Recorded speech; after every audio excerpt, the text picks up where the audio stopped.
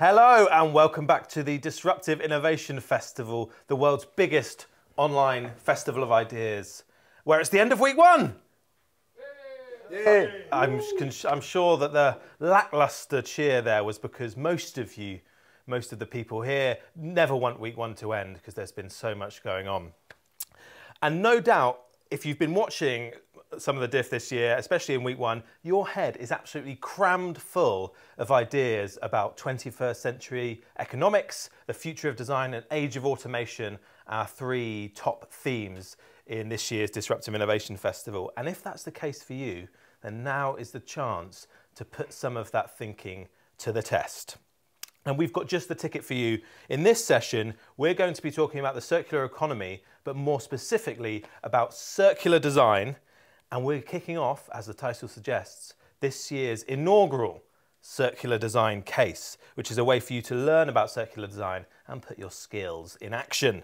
And to tell us all about it, we've got two legends of the circular design world in the studio with us. It's Simon Widmer and Alex Michelou, both part of the circular design team.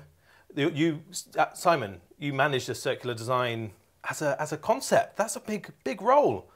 No, well, I wouldn't say I manage circular design. I mean, who can manage? Did you invent it? Who can manage a concept like that?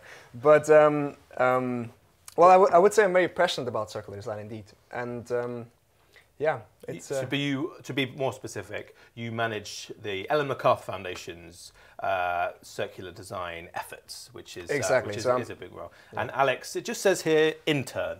Is that it's unfair? quite sad. That's a bit unfair, it's a bit unfair. No? I mean, I don't know how good I do my job, but well, actually, I think this cup of tea is brilliant. So yeah, very welcome, guys. You're doing a great job. Yeah. You know, depending on the session, we might talk about a little promotion afterwards. Ooh, nice. Look at that. Yeah. I think that is actually a diff first, a potential promotion on air. Okay, so we're talking about circular economy and circular design. I'm probably, for the purposes of this session, a bit more interested in the latter. So circular economy, people have heard about it quite extensively at the Disruptive Innovation Festival so far, and we have a fantastic circular economy playlist which can guide you through the topic of circular economy over the 3-week period of the 2017 diff. So if you're feeling like your circular economy knowledge is a bit rusty, then maybe the circular economy playlist is somewhere you can get started. But for this session, as I say, we're going to focus on circular design. So let's get into that. Simon, what is circular design? Well, in short, it's about creating products, services, and systems for the circular economy. And it's with a lens towards the 3 principles of the circular economy, which are to design out waste and pollution, to keep products and materials in use, and to regenerate natural systems. So those are the 3 principles that guide our intention when we create. That's kind of circular design in a nutshell.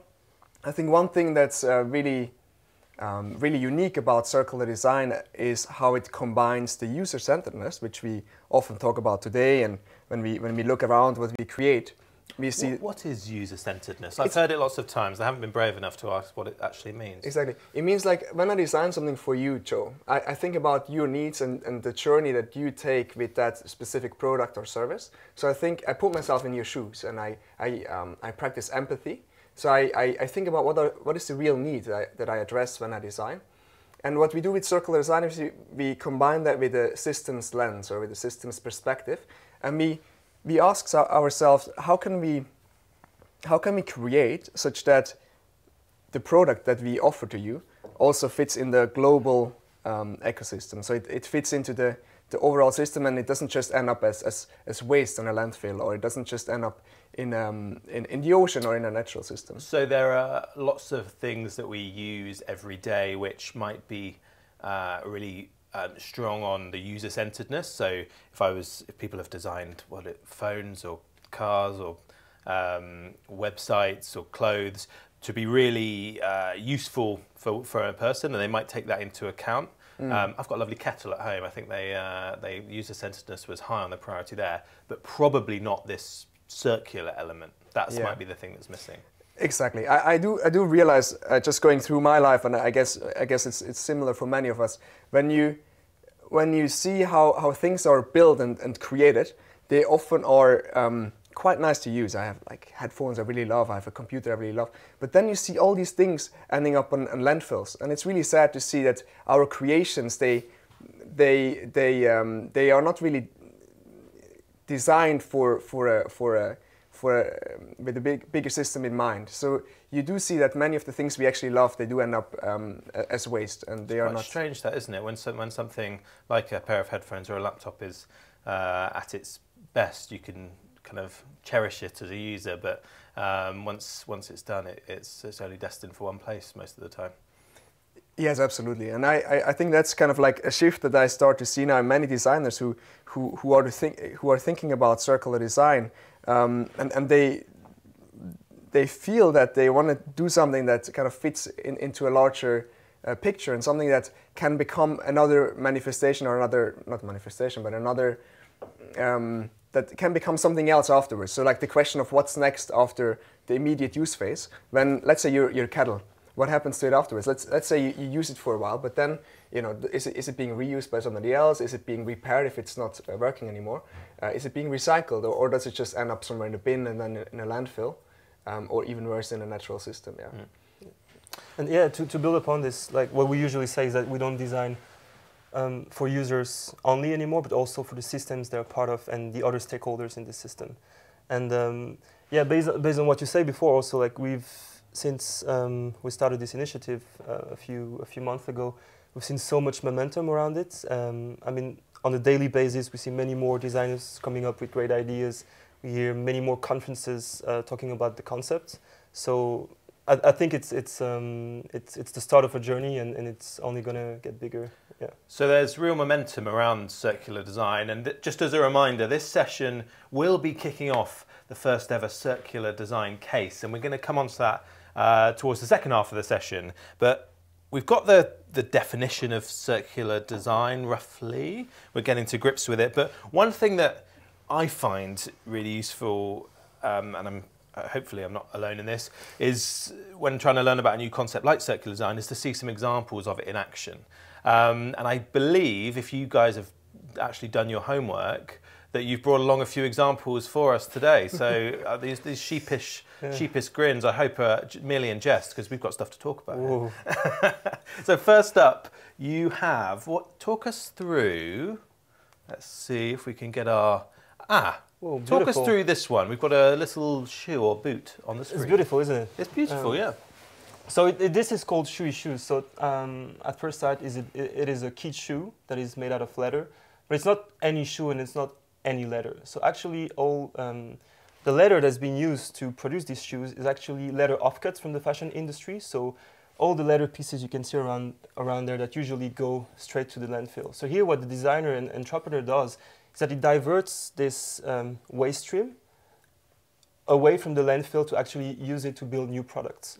And the other really interesting thing about this is that these shoes are engineered to be disassembled, to be reused and recycled over and over again. So when you think of a kid, they grow their feet very, very quickly. So what you usually end up, you buy a kid, you buy a shoe. Some people do buy a kid. Yeah, it's very sad though. You actually end up you buy a shoe, and then the kid grows, and then you actually have to throw it away or give it to a brother or sister. But in this case, you actually have a service model through which you can actually give the shoe back to the manufacturer, and therefore it actually keeps these resources and materials in use, which is one of the principles of the circular economy. So this is really exciting. Yeah.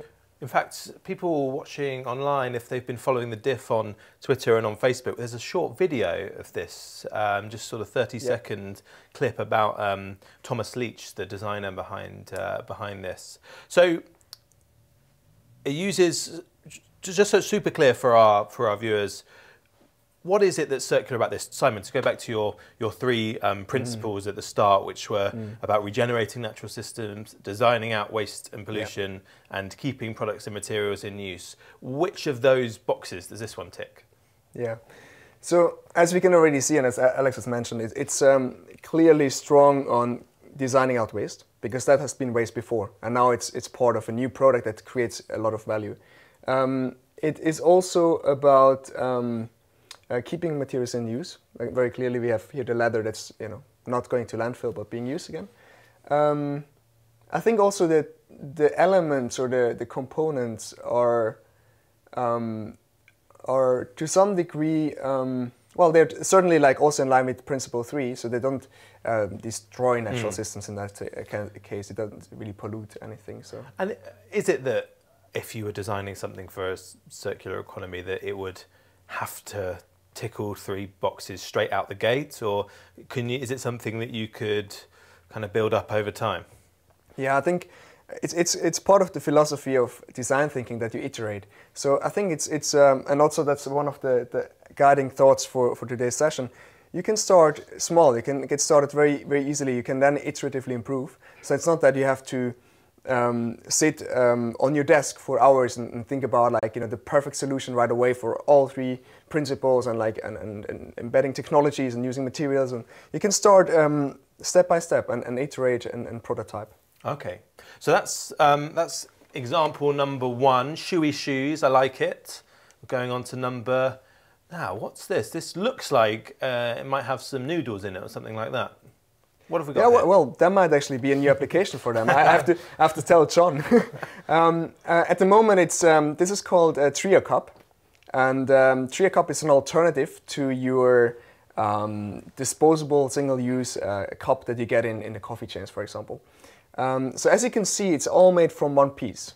And that's quite unique because currently you have the lid that you put on your disposable cup, which is made of polystyrene. And so hundreds of thousands of tons are being diverted to landfill or even fly away because they're quite small and so on. So with this redesign, they have used origami technique, or so it's really a creative use of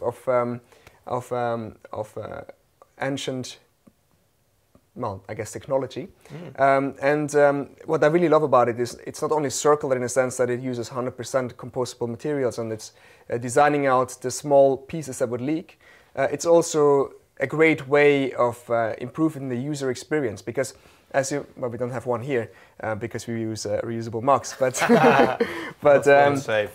if you go to a coffee chain, you have your hot coffee and you walk into the office and you have like important documents or maybe post-its on your desk. You've got quite a few post-its on your desk. Yeah, I wouldn't say they're important, but like there are enough of them. And you drop your coffee mug cup, it would actually spill. So those lids are rubbish anyway. Yeah. They don't anymore. They fall off and they tip the coffee down. I get in the right state. So this is super interesting because it's like it looks really simple, right? You have one piece of carton of paper. And actually, in the way it's folded, in the design of this origami, it's actually like anti-spillover. Yeah, like you can actually, like Simon said, just improve the user experience while at the same time diverting all this waste from landfills and from the environment. It's amazingly simple, isn't it? Yeah. And you, so this is made of one material. That's kind of the circular thing here. That rather than having different bits of material that separate or are more difficult to process, this is one compostable material that makes it easier for the customer and is better use of resources. Exactly. So like one of the elements is that the material use, but also then the fact that it's designed in a way that there is no more detachable pieces, right? So it's not only about what you use, but also like how likely is it going to leak. And at the moment when you go to beaches, for example, natural systems, you find small items that are leaking into the natural system, and it's designed out here. And people might have seen this before. It was part of an innovation, another innovation challenge. Can you tell us a few moments about that? Exactly. So what we have seen since we spoke last year here is there has been a lot of effort, and one of the major initiatives was a Circular Design Challenge. So it was a $1 million prize by IDEO and the foundation. And 6 winners have there have been a lot of amazing ideas, but there have been 6 winners of their prize, and maybe we can invite our listeners as well to check them out. There's some really amazing videos and pictures of their ideas, and all of them have applied something else. Like some of them have reinvented business models, some of them have chosen different materials.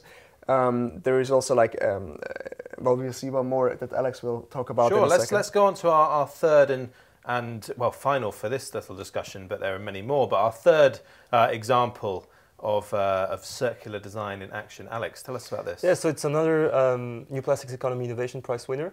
And what you see here is actually a totally edible and compostable sachet in which you can put any liquid. So basically these liquids would come in plastic sachet, and what, like Simon kind of mentioned, the smaller the plastic packaging, the harder it is to actually like capture it, and therefore the easiest it is to leak into the environment.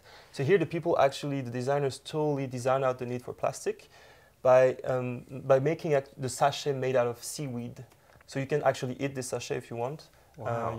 Or you can compost it within 6 weeks, so it will actually. So this could hold some ketchup or something like that, maybe. Yeah, ketchup, mayo. Just put it on your vinegar for your fish and chips. Yeah, exactly. And then you could just eat it. Yeah. Yeah. Yeah. And what's really interesting is, I mean, for all the ideas we saw here, is there's a bigger business model behind. And for example, in the case of these guys, they realized that for these sachets, they have very poor barrier properties, so that if you like compress them a bit too strongly, then they would just leak. So for example, you cannot sell that kind of sachet in supermarkets. No. So what they do is that they want to partner with restaurants and other hospitality services so that you actually produce this sachet as close as possible to the consumer. So you always need to think about all these aspects when you actually come up with such solutions. Sure. These guys actually in a diff session a couple of days ago on food packaging. I think on Wednesday afternoon, if the viewers at home want to catch up on that one, was with Cup Club, Skipping Rocks Lab, and someone making bamboo packaging as well. So not their first appearance at the diff, I'm pleased to say. So three examples there of the of circular design in action, and hopefully that's got people a bit fired up, a bit inspired about how they could maybe start to redesign everyday things. And so let's talk about the circular design case, because that's a way to actually get started. Alex, why don't you tell us a bit about it? I mean, obviously, when you see such projects here, people have spent months doing research, prototyping, user testing. But I do believe that all of these designers and entrepreneurs, what they did in the beginning is that they had these circular economy mindsets and circular design principles into their heads. And they were looking for everyday products and everyday experiences they could actually make better and design for the circular economy. So this is exactly what we're here for today. We want people to choose everyday products and actually think of redesigning the systems around them. And as you mentioned, it's just about starting small. So we have a 10-day competition for which we actually it's also actually a learning journey. So what we put together, and we might maybe show it on the screen, is that we pulled many resources from the Circular Design Guides, about which Simon is going to talk afterwards, and other thought leaders in systems thinking, such as OnSchool. And we've put this document together to give you information on the submission process, what you actually need to submit, where you need to submit it. And so we actually invite here people who don't know at all about circular design, but also people who know a lot about it, and just put your skills to the test. So this is you taking a look at the circular design. This is the learning journey. So you'll have all the information you need out there. It's going to be available below this video afterwards. So you have more the technical information about how does the competition works, and then afterwards you have about 20 pages on material that you can actually have a look through, and that will tell you a bit more about what circular design really is. And I do think we might have some content to show here. Sure, yeah. So just to clarify, the circular design case, could you just do the learning journey by itself because you want to learn a bit more, and then if at the end of it you feel like you want to, as we said at the start, put that to the test, you could then enter this challenge. Or do you have to do both? How does that work? No, so for people who already know quite a bit about circular design, they wouldn't maybe have to go through the learning journey. Although we put some very interesting resources from also our partners. But yeah, like for people who don't know about the topic, that would be a good way to start to actually have a look through this document, watch a few videos, and then take part in the competition actually. And before we watch a little clip from that, where can they get the learning journey? Where can people download it? So below this, on this sessions page, below the video, you have all the important information you need. And you also have a link to the learning journey document. Fantastic. All right, so let's take a look now at a clip, a piece of the content that you'll find in the Circular Design Case learning journey. Design thinking in the linear world has it not surprisingly kind of lives in that linear process. So design tends to be front loaded. It happens at the beginning, and you kind of design the thing and you send it off into the world and you're done. But in the circular world, design's kind of never done, right? You're always thinking about how do we take these resources? Maybe it's products that already exist. Maybe it's the materials you're bringing back. Maybe in a sort of a digital service world, it's the fact that the service is constantly evolving. But the role of design throughout the cycle of these products and services remains relevant. And so the role of the designer can come in almost at any point in the cycle. And so this idea that design's never done is going to be an important concept, I think, of design thinking for the circular economy. At the beginning, we're going to find it very difficult to do this stuff because we're having to rethink and retrain ourselves. But just like what happened with computers, when new generations of designers who grew up with computers were very much more fluid with the tools than those of us who had to learn kind of once we were already trained.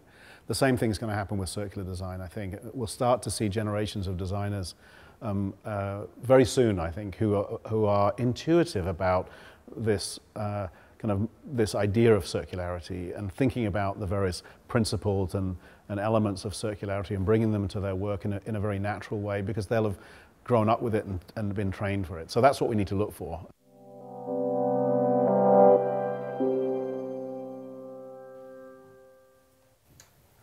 Tim Brown there speaking about circular design as part of the Circular Design Case learning journey. If you're just joining us, my name's Joe. I'm here with Alex and Simon from the Circular Design team at the Ellen MacArthur Foundation, and we're kicking off the Circular Design Case, a 10-day challenge for you to learn and explore and then put your skills to the test in circular design.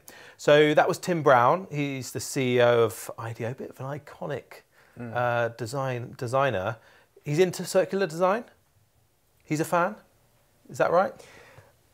I think Tim has been one of the visionary designers all the way, and he wrote also the great book on Change by Design. And from our work over the last year, and actually before as well, you can tell that he's really passionate about the circular economy and designing, redesigning things for the circular economy. So it's been really inspiring to see Tim and his words. Yeah. Certainly a great advocate of the concept. So we're talking about a challenge. Sometimes challenges, getting your hands dirty, rolling up your sleeves, it can seem a bit daunting, especially if you've only got 10 days to do it. What other resources are out there to help people get started? We've got the learning journey, but you've also sneakily mentioned the Circular Design Guide a couple of times. Tell us a bit about that and how that could help people as they get started with the design case. Right. Yeah, so many of the resources are building on the Circular Design Guide.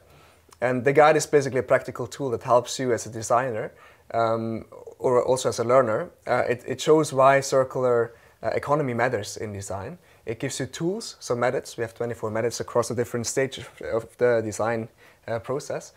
We have resources and links to other partners, as Alex mentioned, and we do have an explanation of what mindsets you can apply to circular design. There's also one thing which might be more interactive than the guide itself, which is the LinkedIn community. So you can join a community of 8,000 people sharing ideas and exchanging and answering questions. So that might also be specifically on circular design. Exactly. Yeah. And how do people find that community? 8,000 people. That sounds pretty vibrant. Yeah. Yeah. So you can go on the Circular Design Guide first, and then click on the bottom left, join LinkedIn group, or you can just go on LinkedIn and search for Circular Design Guide. Okay. It's also part of the learning journey. Okay. And it's okay. Yeah. Okay. So you've got the Circular Design Guide, which can help with the circular design case. I think something that there's some cash available, isn't there? If people are listening to this and thinking, well, maybe I could get involved, but it seems like a bit of work. I've got that big project at work to do. there is some money available. Why would people want to enter? I mean, for sure, so you have a price. The top 3 entries will get what we call the Circular Design Case Award. So we do think it's a great way to build professional credentials, especially for students. It's going to be provided by Ellen MacArthur Foundation, also Chris Grantham from IDEO and Josie Warden from the Royal Society of Arts. And the top entry will eventually receive an additional £1,000. Okay, so it's kind of cash prize, but 3 almost like certifications almost. A bit of something you can stick on your CV. Mm-hmm, exactly, yeah. And then even if you don't make that shortlist, then it's a great learning experience for an individual. Yeah. Yeah. Okay, so I think we're kind of getting our head around circular design and circular design case. A last little logistical question from me: who can take part in it? Is it just for people working in a design studio, or No. what are the criteria there? I think it's for, like Simon mentioned, circular design is about creation. So everyone who feels to be a creator can actually take part in it. And I will encourage everybody to actually take part in it. Whether you're an engineer, whether you're a business person and you're a business model innovator, we need all these people actually to take circular design to the next level. So for sure we do target a lot of design students, product designers, fashion designers, but actually everyone, in the way this competition has been designed, everyone can take part in it. It's yeah.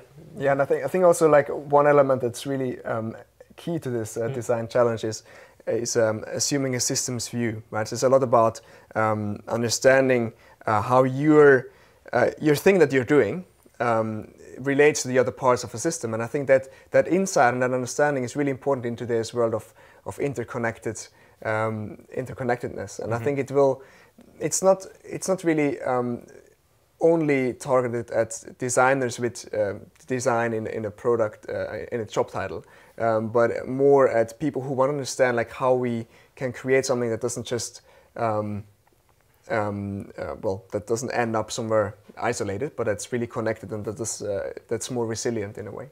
Okay, so I was quite pleased to hear that anyone can take part, because I've actually had a go myself. I thought I'm going to be sat down with these guys for half an hour, 40 minutes. It's a perfect chance for me to test some of my ideas out for the circular design case.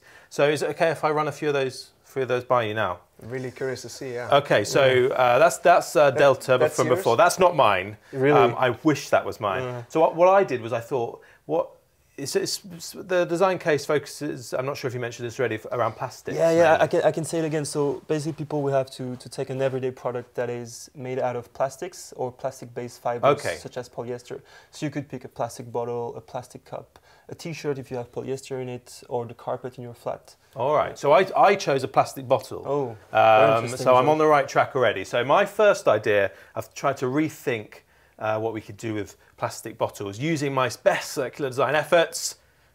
That's my first one. What do you think of this? We take plastic bottles and we can use them as a sort of decorative vase. I could put some flowers in there maybe, It's a lovely make flower. my home look pretty around the office. We could even have one here in the studio if you like. What do you think? Am I on the right track there? Be honest with me. I can take the feedback. Joe, I mean, it's great to see that you have like an affinity for flowers and that you appreciate art in your flat. I think there is a trace of like making something, giving it a second life maybe. But then the question would be, where does your product go afterwards? Like after being a bottle for a flower, is there any other step, or is it just like stuck there? And also the question of like how many bottles for flowers do we really need? Is it the best use of those resources that come from like far away and like I might maybe only use one or two personally. So either you need to have more flowers or you need to rethink a little bit like okay, all right. Idea number 2. Now I heard about a type of insect that can eat plastic. And so I've tried to draw that there. He's just having a bite out of the plastic. What do you think about that? What about if we just fed all our plastic bottles to these little maggots? I mean, in a way, you kind of like give back the plastic bottle to the biosphere again, but the question is what happens to these worms afterwards? Is there any substances of concern on this bottle, on the etiquette? Is there any chemicals that these worms cannot digest? You should think about this. I haven't actually investigated what happens to the worms. You maybe try it, maybe you get a few worms. Okay, all right. I'm already getting a bit more into the system because I hadn't thought about what happens to the worms next. Yeah, and also like I mean, one thing to look at is like can you keep keep your things in the inner loops? So we often talk about inner loops, and inner loops means can you keep this at a higher value, so highest possible utility, and reuse, of course, like keeps the whole bottle intact. And recycling or composting then is already like one loop that is more out, and it requires more energy, more labor to bring it back again. So what it means, like, if this, even if it safely returns to the biosphere, you would have to recreate the next bottle, right? So you would have to put in the energy, the effort again. So the question is a bit like, do you really want to get that much out of the... Okay, all right, I'm with you. All right. Idea number 3. This is me wearing my new T-shirt, which is made completely out of plastic bottles. Again, I'll level with you. I stole this idea because I heard about someone doing it online. Right. So clothes made out of my old plastic bottles. Well, I think you can have some polyester in your T-shirt, but if it's you should think of what are the materials you're gonna mix that up with, because at the end of the day, when you don't want your T-shirt anymore, what will happen to it? Is there a way for you to return it back to the producer, or when this T-shirt has actually a few materials, like how can you really like take these materials apart afterwards? So if they're all mixed up, kind of fused together. Yeah, like it can be a bit of a cotton, polyester. Like, how would you then, after that T-shirt, right? So you put your bottle into a T-shirt. What happens afterwards, right? So like, how would it then get collected again? And as we know today, recycling rates for T-shirts, for example, are really low. Okay. So you will see that very soon in our fibers report. Oh, 28th of November. Sneak peek. All right, so T-shirt, maybe I'm maybe getting a bit closer, but still not quite there. My last idea, and was that if we're talking about a water bottle, we don't actually want the bottle at all. We just want the water. We no one wants a bottle. So my last idea was just a tap. What if we could just get water from anywhere? I mean, in Britain, we have pretty safe drinking water everywhere, but if I'm in the office, unless I'm in the office or I'm at home, those are the times I feel I need to buy some water, so it's so I can drink it. But what about if I could go anywhere? If I could go into a shop or a pub and just say, "Oh, can you top up my bottle?" What if is that? I think this is a cultural change. What do you think? Yeah, that's pretty strong. Yeah. Yeah, I mean that's going back to what we started with, right? Really understanding the need. So really thinking in terms of like, what do we really want to address here, and redesigning not only the physical product, but also as you say, the interaction and the whole system. And I think that's a really interesting way of taking a step back and zooming out of the system and understanding what you really want to meet, which need. Yeah. Okay, so those are a few of my a mixture of my slightly less serious and slightly more serious ideas for the circular design case, which has been the topic of our session here today at the Diff. But Alex, you've actually got a real example of the sort of thing you're hoping that people will be able to put together and submit during this 10-day challenge. Part of our set has just fallen down. It's designed completely for disassembly, and that's on display now. We'll fix that in a minute. Alex, talk us through this. This is more what you're thinking. Exactly. So, as I mentioned, people will have to take an everyday object made out of plastic or plastic-based fibers. So in this case, you won't be able to take an apple pie, unfortunately, even though you maybe like it. But we decided to provide this as an example, since it's very easy to understand. We all have eaten apple pies. And when you think of an apple pie, you can think it in a very easy way. You put some sugar, flour, eggs, and apples in there. You have somebody that bakes it, and then you eat it. But when you start really thinking about the system, you can think of, all right, I'm gonna make my pie in my kitchen. So what about my oven? How is my oven powered? Where does this energy come from? So you've got the oven in the top left there. For example, yeah. Or what about the ingredients for my apple pie? Do they come from a local farmer? Do they come from a supermarket? Are they locally sourced? Do they come in any packaging? So actually, that's what people will have to do in this challenge. They will have to take this everyday product that they can put in the middle of the page and actually start to really understand the system that's around. Because that we do think that's one of the most important things if you want to start within circular design. You need to take a step back and, as Simon mentioned, zoom out to understand the broader picture, actually. And once you've done that, as you can see here with the purple bubbles, you can start finding what we call circular opportunities. So these are opportunities in which you could dig out to actually make the whole system and your product more circular. So just to clarify, this is a map of maybe the system as it is. Yeah. But it's useful because often we, as you said, we don't think of the whole system. We just think of our own little part of it, making an apple pie out of some sugar and some apples. But this is a map of the whole system, and we need to do that before we can start to find what the circular opportunities are. I think it's really important, and I read what Thomas Leach said about Shoey Shoes. Is like he did map out physically the leather industry, and it helped him a lot to just understand where does the power lie, who controls what, which materials flows, where, so you can actually start to see maybe, okay, which are the biggest waste streams.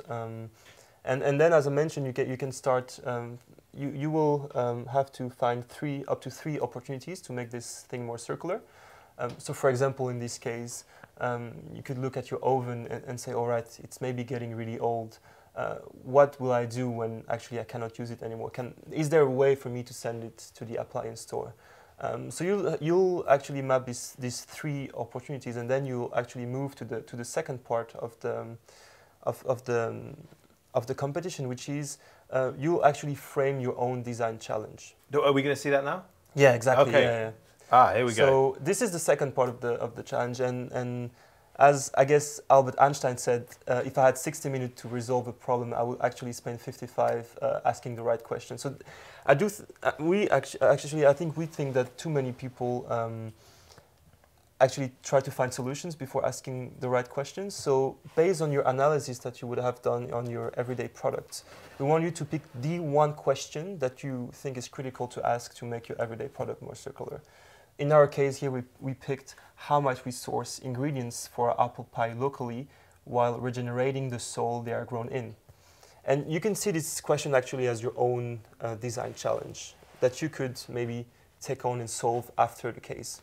And this really drives home that the circular design case is a starting point, isn't it? We're not asking people to prototype something or send us a CAD drawing or something like that. We're saying, use your noggin, put together a map of an everyday product, and then just narrow it down to one question that you're asking. And that might be, maybe it won't come to anything, but maybe that's the start of a circular design journey, the same that we saw our innovators go on at the start of this session.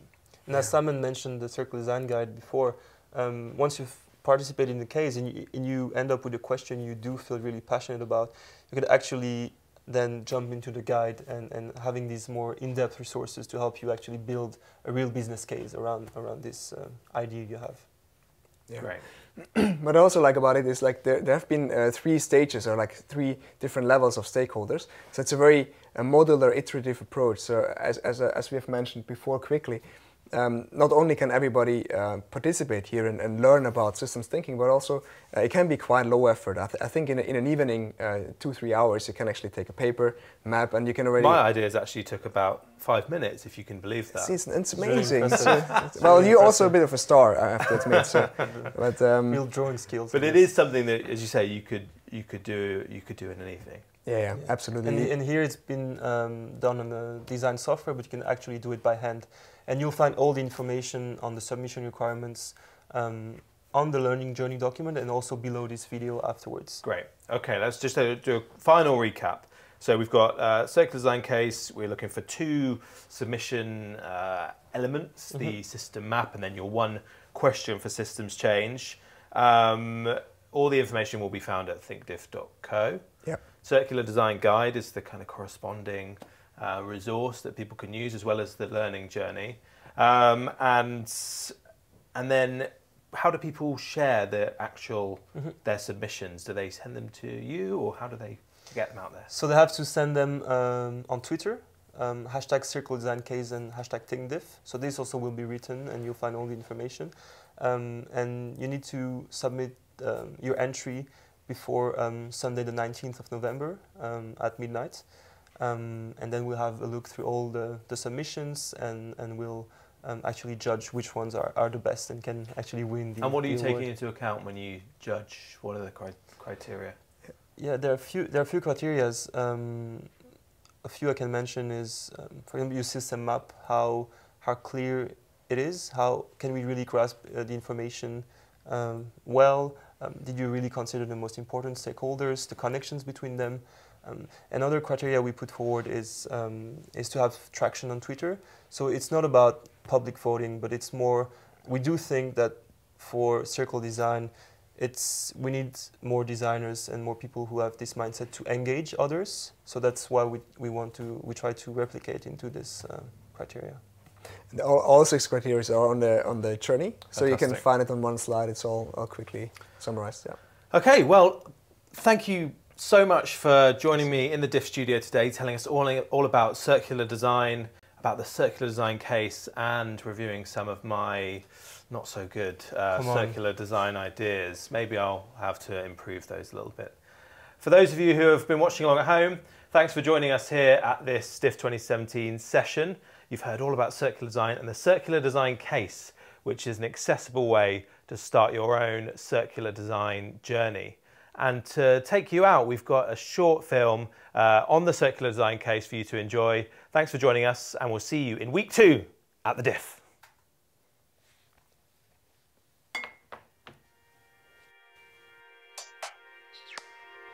What if we could redesign everything for the circular economy? I feel better as a designer, I feel better as a member of society if I'm creating things and I'm using things that I can do as much of that as I like, and it's not going to be bad for the planet. In fact, it's going to be good for the planet. The next big thing in design is circular. A moment when many, many more designers can kind of embark on that journey of learning and embark on that journey of change and just get started. Start your own circular design journey. Join us at the Disruptive Innovation Festival and get a chance to win the first Circular Design Case Award. Register here